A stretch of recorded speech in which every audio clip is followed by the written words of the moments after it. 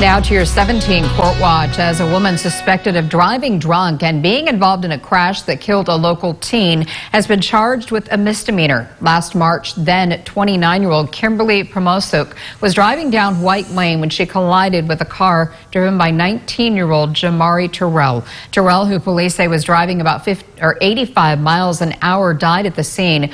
Promosuk was arrested on suspicion of gross vehicular manslaughter while intoxicated, along with felony driving under the influence, resulting in death and DUI. But yesterday we learned she will instead face misdemeanor charges because Terrell's speed was determined to be the primary cause of the crash.